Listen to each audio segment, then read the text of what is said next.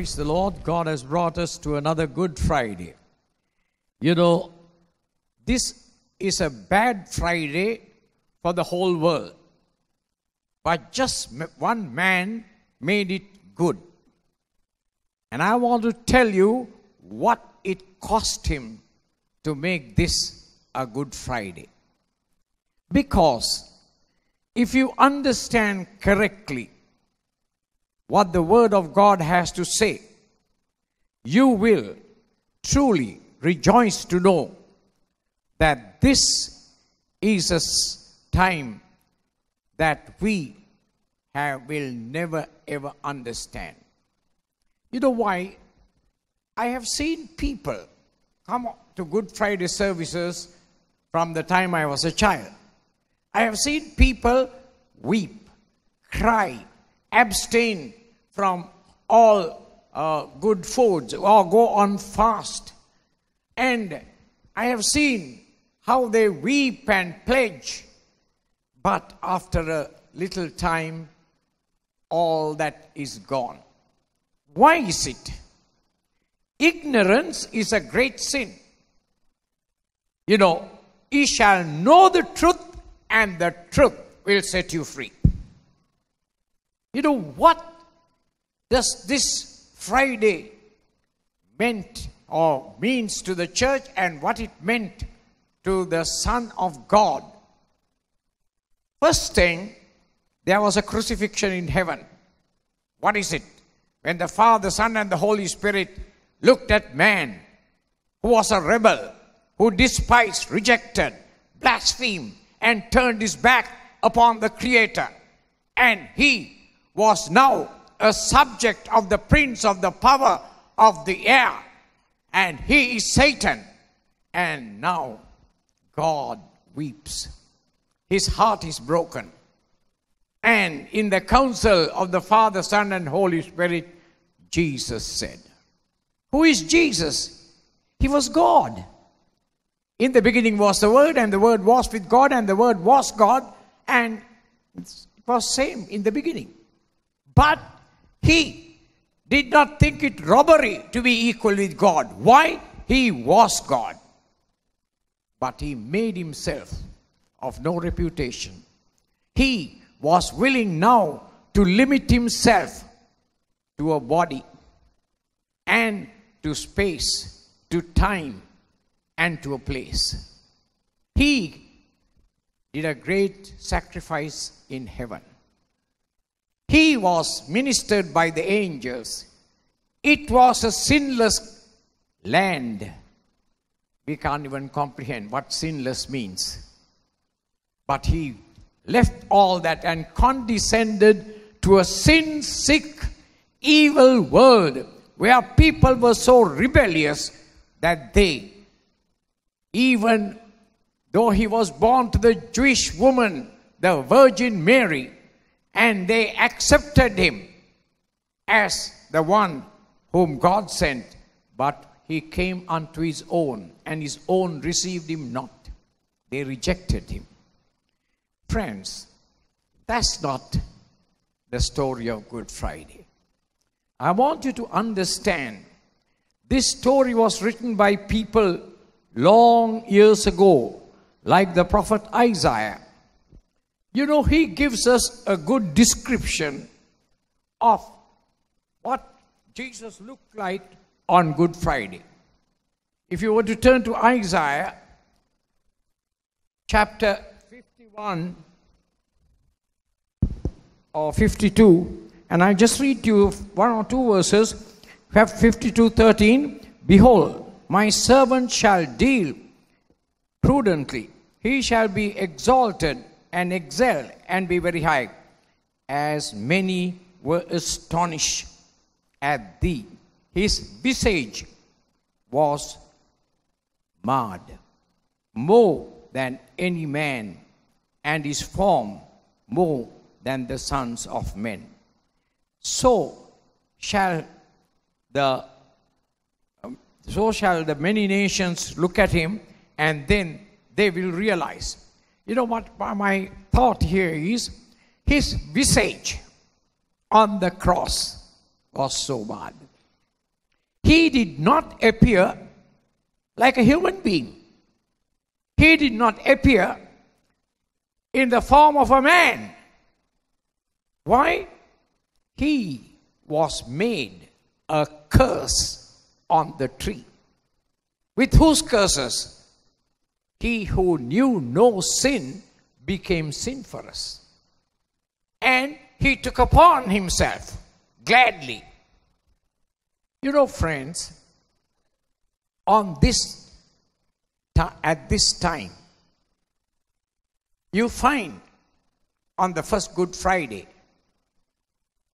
darkness, 3 hours of darkness prevailed on this earth. It was not an eclipse. The sun refused to shine, and the earth began to quake because it could not bear to see the suffering of the only begotten of the Father, who was full of grace and truth, now made a spectacle of reproach. The Creator being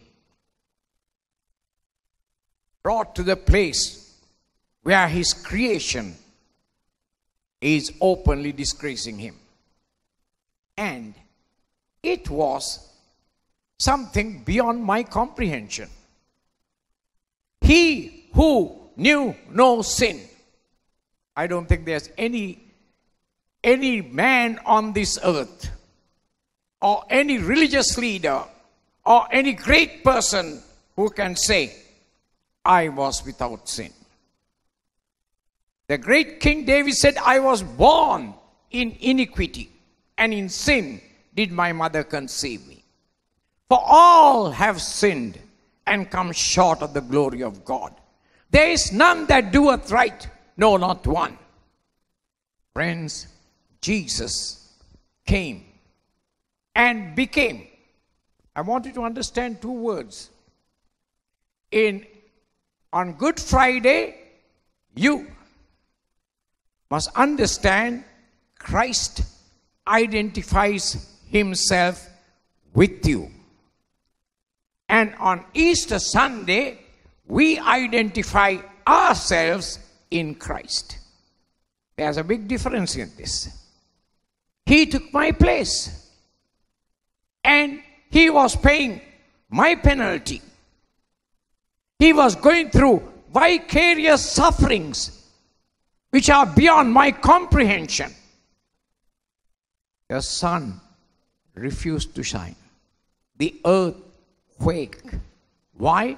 Because it could not bear the sorrow, the pain, the anguish, the hurt that this man was going through. It was at this time he was marred. He did not appear on the cross as the Son of the living God.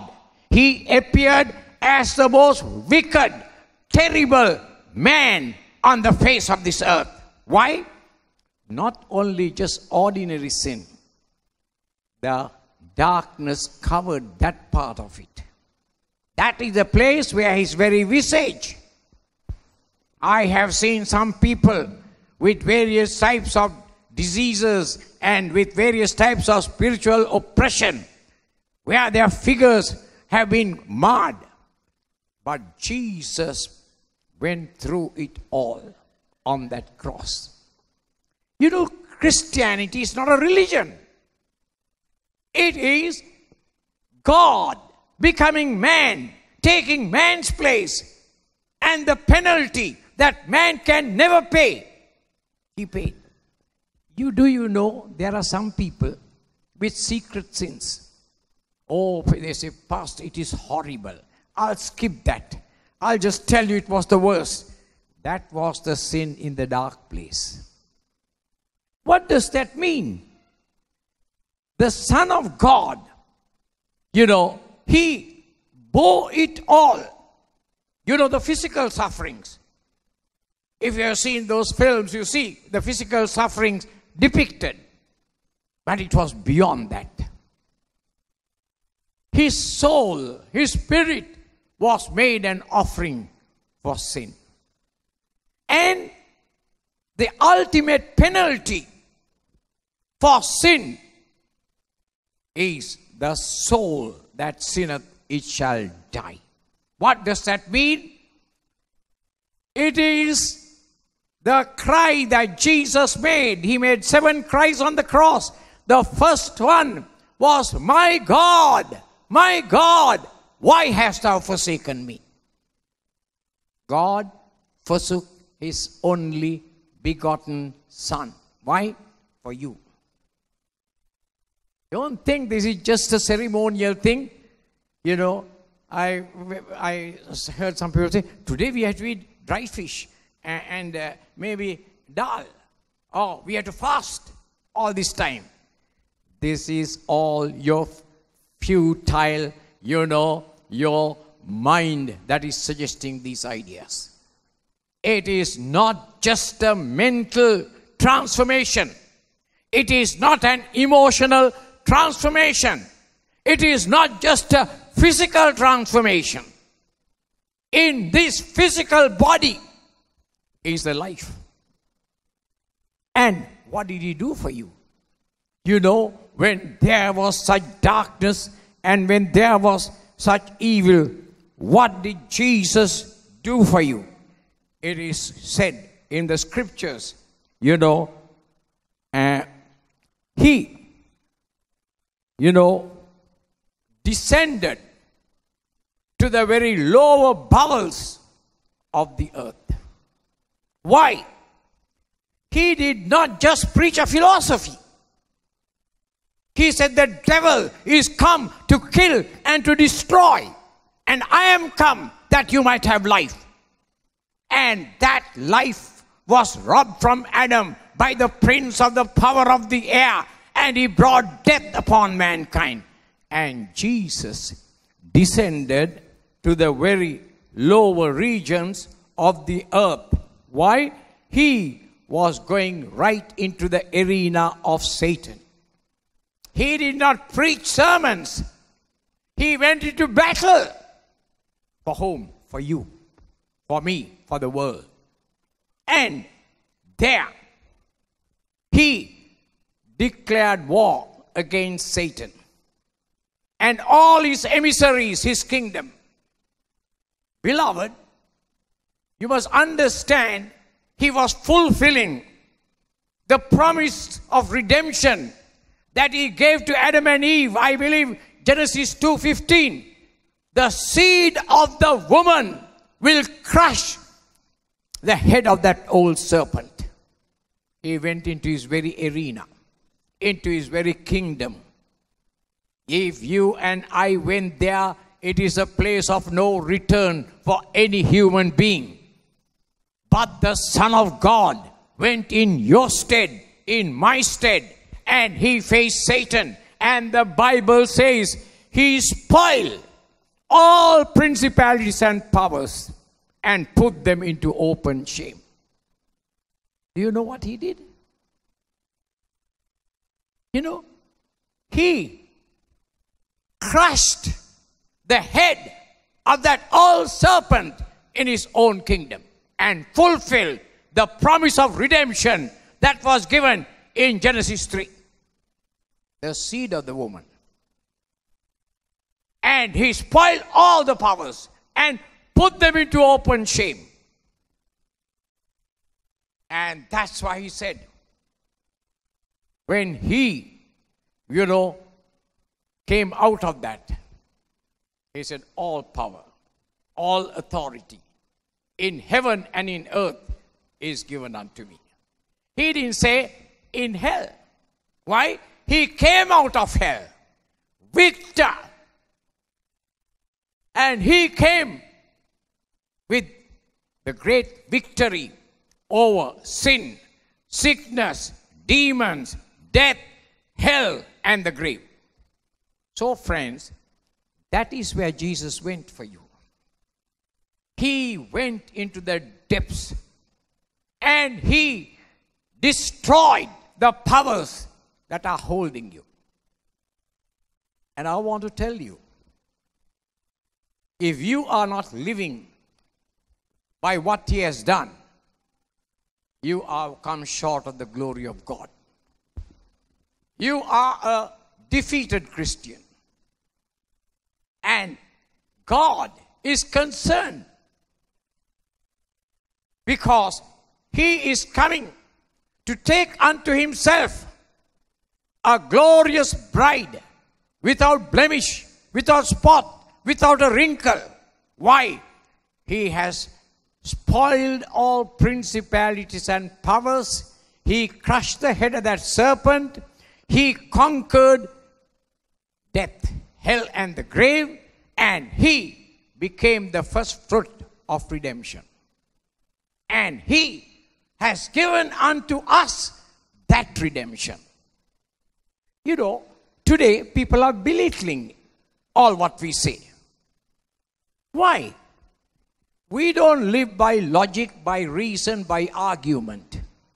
The just shall live by faith. What is faith? Appropriate what He has done for you and make it your own. Don't be a limping Christian. I see that many people have got into the ritual of Christianity. They are observing the law. The law and the prophets were abolished in the Lord Jesus Christ. We don't live by that law. We live by a higher law. Moses said unto thee, thou shalt not commit adultery. But Jesus said, I say unto you, if you were to look upon a woman with the desire of lusting after, you have already committed adultery in your heart. It's a higher law. You know, this is a law where we not only love our wife and our neighbor as ourselves, but we love our enemy. Where is this manifesting? In the church, in the Christian home. Beloved, when God has done such a tremendous thing, He was made a curse on the tree. He looked inhuman. He descended to the bowels of the earth. He went into the very kingdom of Satan. He crushed the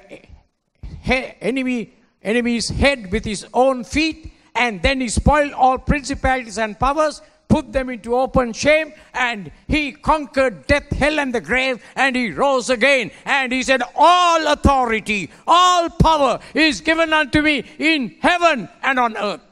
Therefore, you go and preach the gospel to every creature. Why didn't He mention hell?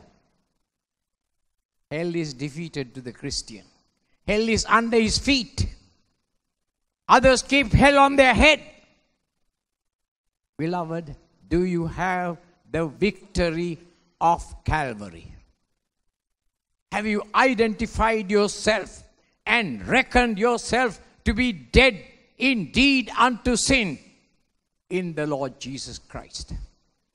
And have you come to the place that you have a conscience void of offense, void of guilt? If our hearts condemn us not, we have peace with God. Beloved, this is what Good Friday is to me. I'll tell you, if there was no Good Friday, there's no Easter. Good Friday, I identified myself with Him. And I reckon myself to be dead indeed unto sin and alive unto God. And on Easter Sunday, He identified with me, and now I identify with Him in His resurrection. Are you walking the resurrected life? Are you a victim or a victor? There's no halfway in this. You know, the commands are so great. Be ye holy, for I am holy. How can you be holy like Jesus? It is possible. A double-minded man is unstable in all his ways. You must have your heart circumcised. You must have that one and only goal. Keep looking unto Jesus, the author and the finisher of your faith. Friends, that is Good Friday. It is a Good Friday now.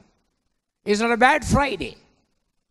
He paid it all, and all to him I owe. So therefore, friends, this Good Friday, we have already partaken of the communion. This communion means, Christ in me, the hope of glory. Christ in me, I am his and he is mine. Beloved, let us walk in the victory of Calvary. Jesus cried out. His first cry was, Father, forgive them, for they know not what they do, when they were nailing him to the cross. Was he saying, Father, forgive those soldiers? Father, forgive those people who are jeering and criticizing and insulting me? No. He was saying, Father, forgive Pontius Pilate the governor. Father, forgive Herod the great king. Father, forgive. Lord, even the chief priest in the temple, they plotted this. Forgive them. Why? They do not know what they are doing. That is why you are able to forgive. They say, they are crafty. They planned it out. They got me into the net. Friends, they have only a limited physical little brain like a potato that cannot think beyond their nose. But thanks be to God, we have the knowledge and the wisdom of God. We know whom we have believed, and we are persuaded that our God is able to keep that which you have committed unto him against that day. That is the power. So, go home today, get on your knees and say, Lord, Holy Spirit, reveal to me what Jesus went through for me. How he bore it. How he endured the cross. How he said, it's all finished. Father, into thy hands I commend my spirit. Friends, one of the biggest things today in the church is unforgiveness. What did Jesus say on the cross to all these cruel, crafty people who manipulated his terrible, nasty death? Father, forgive them. For they know not. Are they ignorant fools? King Herod, Pilate, the chief priest, were they the scum of the earth? They were the cream of the earth. But he said, Father, forgive them. Friends, when you forgive, you feel forgiven. When you forgive, you feel the burden released. If you have anyone that has hurt you, Jesus said, when you go to the altar, leave your gift at the altar. If your brother has offended you, go and be reconciled to him. That is where peace, that marvelous peace, that comes from the very heart of God, will descend into your life.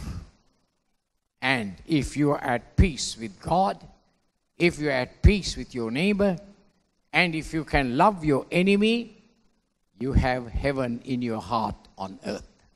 And God will be reigning and ruling upon the throne room of your heart. Bow your heads as we pray.